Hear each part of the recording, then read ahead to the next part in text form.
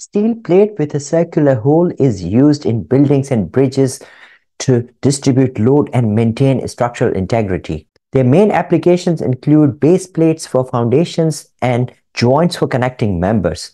Today, you will learn analysis of a rectangular steel plate with a circular hole using ABAQUS. Hey friends, if you're new here, I am Dr. Jawed Qureshi, a senior lecturer at a London university.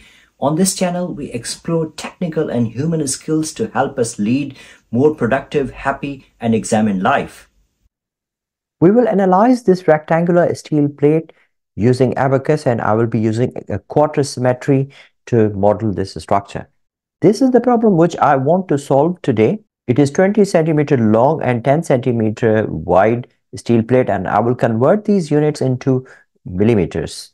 200 millimeters here and 100 millimeter here. This is 10 kilonewton per centimeter square, and I will convert it into newtons per millimeter square, which will be 100 newton per millimeter square. I will only be modeling the quarter symmetric part of this structure, which is hashed portion. This can be modeled as full symmetric or half symmetric as well, but just to save computational time, I will model it as quarter symmetric. The diameter of hole is 4 centimeter or 40 millimeter, and the plate thickness is 0.5 centimeter or 5 millimeter. Material is steel 200 gigapascal. We have to determine the effect of load applied to the plate on the deformation behavior of the hole, and we have to investigate the stress distribution of a rectangular plate with a circular hole. And the pressure applied is 10 kilonewton per centimeter square, and I convert it into newtons per millimeter square, which is 100 newton per millimeter square. The units, I will be using SI units using millimeter and newtons. That's the reason I have converted everything into millimeters. As usual, I will be using these 9 steps to create this model. Let us now start modeling this quarter symmetric part in ABAQUS. Start ABAQUS. ABAQUS is standard. The first step is part. Go to part, double click on part, say plate, and here I will be modeling 2-dimensional deformable shell, and I'm going to give dimensions as probably 200 would be fine. And here create a rectangle, click on dimensions. So this is 100 and this is going to be 50 because this is quarter symmetric model. The model has been created. Go away and cancel the model. Click done. Once the rectangular part is created, then I will go to shape, cut, and extrude. I will create a circle over here. Click on circle. Click at this point, and then dimension the radius as 20 millimeter. Click on dimension. Click on these 2 points. The radius is 20. The circle has been created. Then simply click done, and this is your model. The next step is property. Go to property. Here, first of all, I will choose the material, the steel, mechanical, elastic, and the properties are 200, 000. Poisson's ratio is 0.3. Click done. Material has been defined.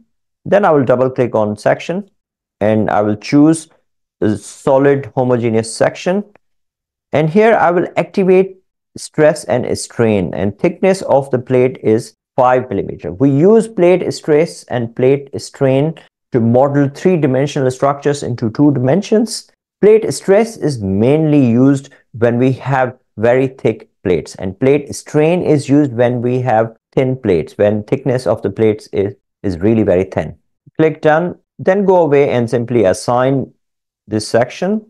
Double click on section, choose and then click done. Section has been assigned. Next is assembly. Click on part, click done. Assembly has been created. The next is a step. Click on a step and a static general step, and keep everything as default. And then interaction. There is no interaction in this model, so I will skip this part, and then click on load. Here I will define the boundary conditions first. So double click on boundary conditions. First is left BC. I will define a symmetry boundary condition, and boundary condition has to be in initial step. Click on this line and click done, and this is X symmetric, symmetric in X direction. Boundary condition has been defined. The next boundary condition is lower BC. And here I will define this line, click done, and this is symmetric in Y direction. Click OK, boundary condition has been created. The next is load. Go to pressure, click continue, and click on this line. And the magnitude of load is -100 Newton per millimeter square. The load has been applied. The next is mesh. First, object should be in part. Go to mesh and controls. Here, I want to define quadrilateral and structured mesh. So click OK, and then click on elements. Click done. I want to define plane strain element. So click on plane strain. Make sure you deactivate reduced integration. We use reduced integration in very thick elements where shear locking is removed. But here, because the elements are thin, so there's no need to use reduced integration. Deactivate this part, click done, and then I will seed the part. I'll use 10.